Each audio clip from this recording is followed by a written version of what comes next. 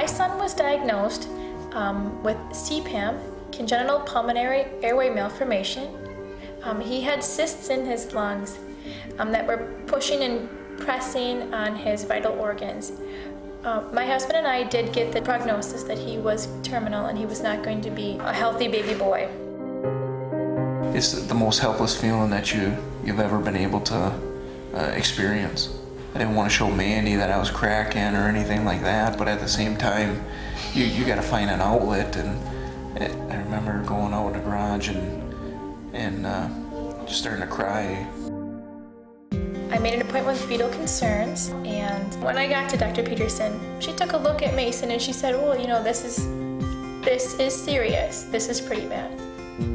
Essentially, Mason had a mass in his lung that basically took up that entire side of his chest and was causing pressure on his heart. And so we were very concerned because he was still very early. She could see the desperation on my face. She listened to me say, I don't have any hope here, do I? And she said, well, I mean, who would say that? I never said that there was no hope. Let's take this week by week and let's see how we feel each day you come in. We talked about a few different options, including doing interventions such as putting a catheter into that mass to try to drain some of the fluid. In her situation, Mason's mass had a lot of fluid-filled areas to it.